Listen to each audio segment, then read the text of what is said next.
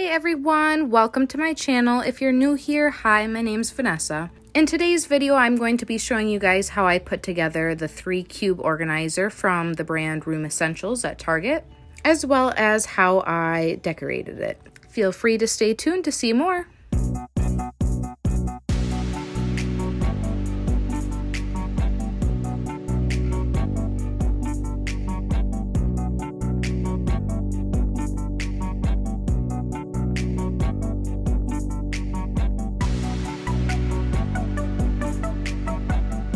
Alrighty everybody, let's get started with the parts that are included. You should have 2 side panels, or for me they're bottom and top panels, and they are labeled letter A. Then you'll have 4 fixed shelves that are labeled letter B. And then letter C is the 2 back panels. They're definitely not what I was expecting, but it does help hide the fact that I didn't correctly paint my bottom trim in my living room, so I'm okay with it, I guess. I kind of don't have an option to be. And then lastly, you'll be given a whole little baggie of all the tools, or all the hardware that's necessary to put this together. You are not given the tools, but the tools you should already have, which is just a hammer and a screwdriver. For the first step, you'll need the screws, a screwdriver, the side panel, and the shelving panels. Please ignore the stupid fly that is going to bother me the entire time I film. But for the first step, all I did was stick the screws into the side panel holes and match them up with the shelf panel holes and screw them together.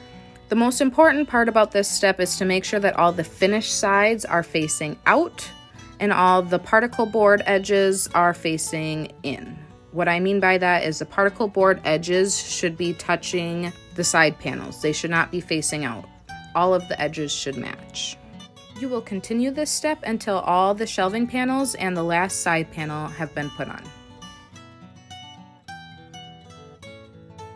Now that the shelving unit is put together, you see that unaesthetic silver screw? We're going to cover it up with one of these bad boys. You're going to take your screw cap and you're literally just going to push it on. Easy as that, and now we're done. Unless you don't want to be done. There are a couple extra steps that you can choose to do, meaning I chose not to do them. But I can walk you through what you can continue to do. So with the back panels, what you can do is you can nail them in like you're supposed to, or you can be like me, and since it's sitting up against a wall, I'm not gonna nail them in. I'm just gonna put them in between the shelving unit and the wall.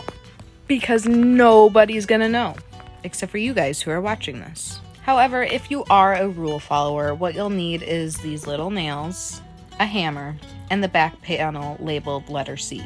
Now for this step, there's 2 different ways you could do it. If you want the mounting hardware to be hidden, what you're going to do is cut a 1 1/4 inch by 3/4 inch hole in the center back of the panel, as shown here. Once you've done that, or if you plan on skipping that step, then all you have to do is have all the unfinished edges facing up and literally just nail the back panel to the shelving unit. Moving on to step number 4, which is to fasten the unit to your wall. I personally skipped this step, and ironically, they're claiming this is a necessary step and that all units must be fastened to the wall. Reason number 1 as to why I'm not fastening it to the wall is because I have it laying on its side. The chances of it tipping over and causing serious injury is slim to none, and if for whatever reason it does tip over and hurt me, then I guess that's my fault, but the chances are very slim. Reason number 2 as to why I'm not fastening it to the wall is because even if I did have this shelving unit standing vertically and it did happen to tip over, it would rip out my entire wall panel.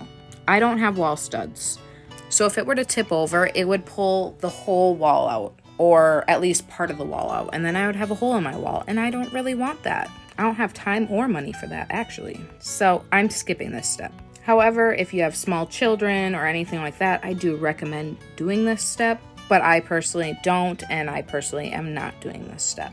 If you choose to do this step, all you have to do is align the center of the unit with the wall stud, place the short end of the L bracket against the wall, and use a 1 1/2 inch screw to secure the L bracket to the wall.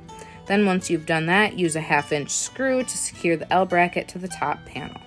Moving on to step number 5. I'm not stacking the shelving unit, so all I need are the 2 hole plugs. And like in the name, I'm literally going to plug the hole.